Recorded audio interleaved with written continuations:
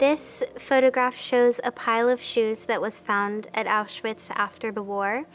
And while we don't know the exact height of the pile and how many shoes are there, it's amazing that the pile of shoes is taller than the building behind it. And just like with the shoes here at the museum that are on display, each shoe is different. Each one tells a different story.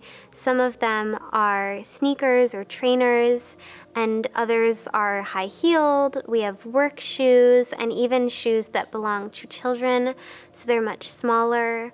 And each shoe, in a way, represents a human life, and it represents someone who was murdered during the Holocaust, and we can begin to imagine the scale of what happened and how many victims were there and how many people's lives were disrupted or completely ended by the Nazis and their program of mass murder and genocide.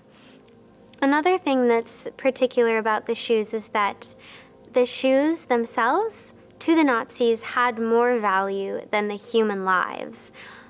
If people were unable to work and contribute to the Nazi war effort, they were considered useless and were sent to the gas chambers, whereas the shoes were confiscated and either were sent back to Germany to be worn by Aryans or German citizens, or the leather could be used to make other things.